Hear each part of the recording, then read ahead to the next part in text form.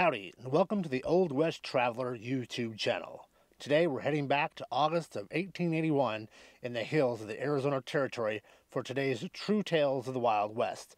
If this is your first time here, I'm your host, Scott L. Winchester III, and the Old West Traveler is all about true stories of cowboys and Indians, outlaws and lawmen, Native American lore, and more. So with that, let's get into today's story. The Battle of Fort Apache took place at the U.S. Army installation at Fort Apache that was established in 1870 as a temporary Army base and then becoming a full-fledged military base in 1879 as permanent buildings were constructed along with a parade ground in the center of the court. Fort Apache is located about 30 miles south of Show Low, Arizona. Fort Apache is also one of the first sites to have a full division of Buffalo soldiers stationed there. In addition to the Buffalo soldiers, the fort also had a group of around 50 Apache Indian scouts to help with the treaties.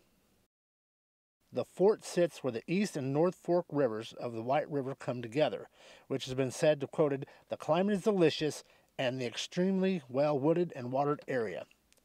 Fort Apache was under the command of Major General George Crook, who was a noted Indian fighter at the time. Now, the Battle of Fort Apache was the result of an earlier attack at the Battle of Sibique Creek, which is around 40 miles to the west of Fort Apache, taking place the day before. Under the leadership of Colonel Eugene Carr, during the battle, the highly regarded Apache traditional healer named Noche de Klein was killed. The next day, a band of Apache warriors from Sibique made their way to Fort Apache to have a revenge attack. The Apache warriors assaulted the fort, but they made sure to stay out of rifle range of the U.S. cavalry.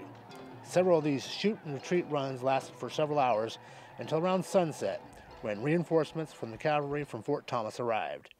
The Apache warriors had just a handful of men, and running off on adrenaline, they didn't do much of any damage to the fort at all. The Battle of Fort Apache resulted in no U.S. cavalry soldiers' deaths, and it's unsure if any Apache warriors suffered any casualties.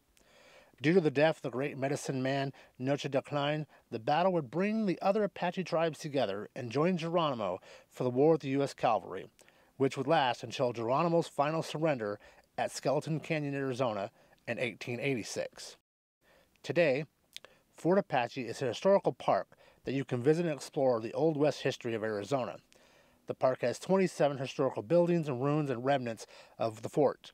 There is a fee per person to visit the remaining homes and read the various plaques that are scattered about Fort Apache. The site became a school in 1921 and still operates as an elementary school to this day. Be respectful of the children while you visit the fort. In addition, the White Mountain Apache tribe maintains a cultural center with several exhibits for you to learn more about the Apache way of life. If you enjoyed this story on the American Old West, please help support the channel by subscribing and liking the video. If you have a suggestion for a future video, please leave me a comment down below. And again, thank you for listening to the Old West Traveler.